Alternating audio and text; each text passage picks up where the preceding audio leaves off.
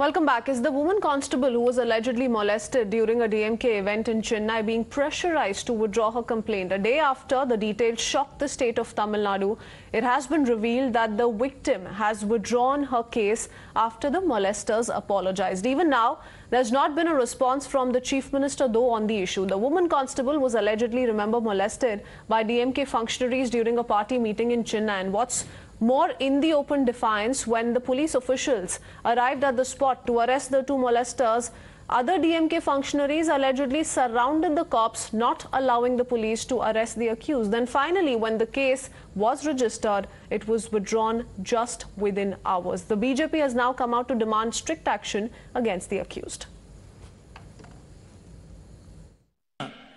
அந்த கூட்டத்தில் இருந்த ஒரு பெண் காவலரை இரண்டு திமுகவில் இருக்கக்கூடிய இளைஞரணி அந்த கயவர்கள் அந்த பெண் காவலரிடம் சில்மிஷம் செய்திருக்கின்றார்.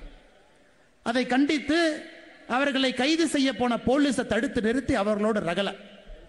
அதற்கப்புறம் தலைவர்கள் எல்லாம் போய் சமாதானப்படுத்தி நான் மேடையிலே பேசிக் கொண்டிருக்கக்கூடிய இந்த நேரம் வரை தமிழகத்திலே காவல்துறையிலே ஒரு பெண் காவலரின் மீது கையை வைத்த அந்த அயோக்கிய பசங்க மேல ஒரு எஃப்ஐஆர் காணோம், அரெஸ்டிங் காணோம். இன்னைக்கு காவல்துறைக்கு இதை போன்ற ஒரு பிரச்சனை துள்ளி குதிச்சு வந்து மைக்கில் பேசுவாங்க. மத்திய பிரதேசத்தில் நடந்து வந்தா பேசுவாங்க, ராஜஸ்தான் நடந்தா பேசுவாங்க. அக்கா, உங்க கூட்டத்தில் ஒரு காவல்துறை சகோதரிக்கு இது நடந்திருக்கிறது. இது நிச்சயமாக நீங்கள் பேச வேண்டும். Well, the AIDMK also had yesterday come out and accused the government of trying to hush up the case. The AIDMK maintains that women and children in the state are not safe under the DMK rule. We've been saying if DMK comes to power, the law and order will be shambles, and women and children are not safe in Tamil Nadu. They will not be safe. And this incident proves our point. It's a testimony that whatever we said is true. And under MK Stalin's incompetent rule, the women and children are not safe in this state. Rajasthan is the molestation and rape state of India.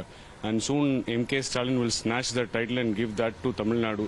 Tamil Nadu will become the rape and molestation state of India. That's how it is heading to.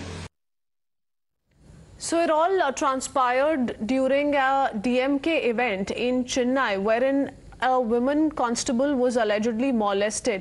This happened during the event and she was allegedly molested by two DMK workers, two DMK functionaries. And shockingly, when the cops reached the spot, the DMK functionaries did not allow the cops to act. And the AIDMK, the BJP have all been maintaining and raising questions at the DMK as to how is it that despite the top DMK leadership in attendance in this meeting, all of this was allowed to take place. And more so now, is pressure being mounted on the woman constable to withdraw the case? Is why she's taken it back? Those questions exist. We'll be right back after a very short break with more news and updates.